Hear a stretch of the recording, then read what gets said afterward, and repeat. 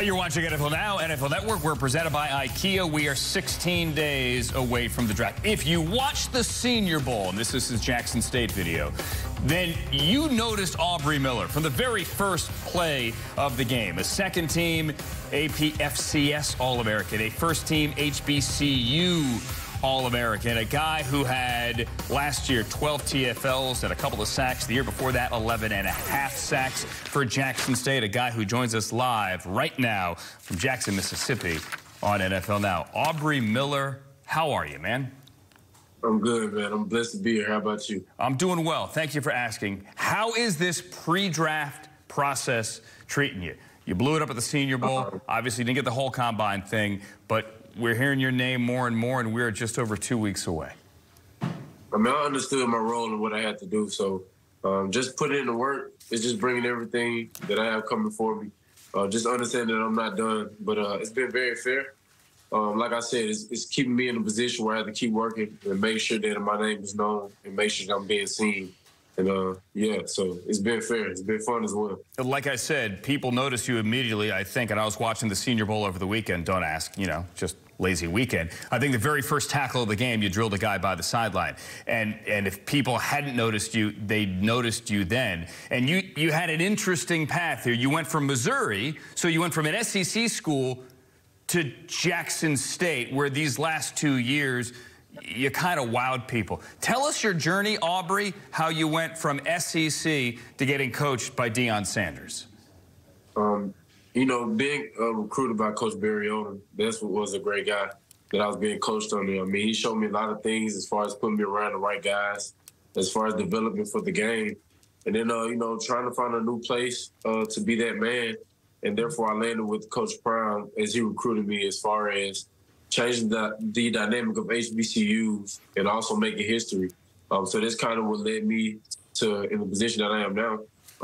Actually going for a different type of accomplishment, and everything else just came with it. Just winning and being there for my teammates, and also just, like I said, winning. Everything else just came with working hard and the determination we had in the game. And it's a similar path that James Houston took, right? Your former teammate. He went from Florida, an SEC school, to Jackson State, got drafted by the Lions last year. He was in the East-West game. You were in the Senior Bowl. And then second half of the season, James Houston just blew up for Detroit. He was a sack machine. Aubrey, do you see a similar path for you now at the next level? Absolutely.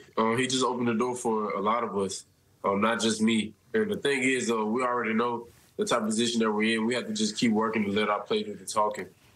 So, yes, I see myself exactly the way. And like I said, man, walking by faith and not by sight, you can't go wrong. Hey, what'd you learn from Coach Prime? I learned how to be a pro.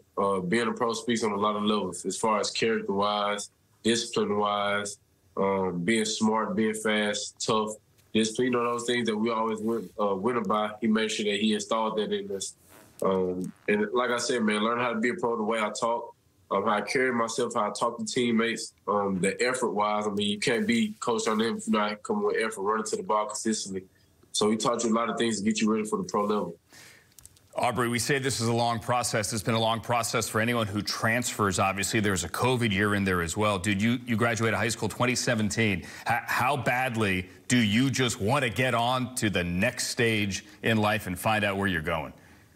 It can't come fast enough, but I'm not going to rush it because, you know, everything's on God's time and not my time. So only thing I can do is make sure I'm taking care of my body, make sure I'm keeping my mobility to an all-time high, make sure I'm stretching very well. And like I said, staying disciplined as far as workouts, sleeping schedule, the things that I put into my body. So therefore, when the day comes, I'm already ready to go.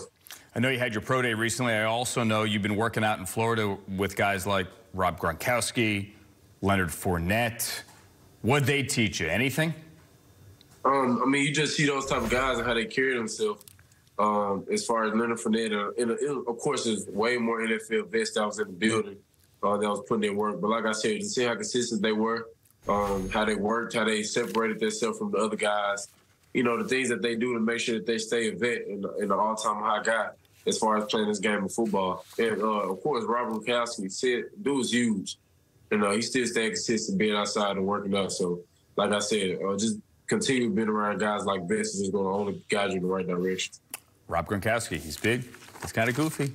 Pretty good at football, though. Yeah, just a little bit. No one forced more fumbles last year in FCS than this guy right here, Aubrey Miller. Aubrey, congrats on everything you did at Jackson State. Can't wait to see what you do next year. Thank you. I appreciate you. It means a lot. Thank you, sir. Aubrey Miller from Jackson State.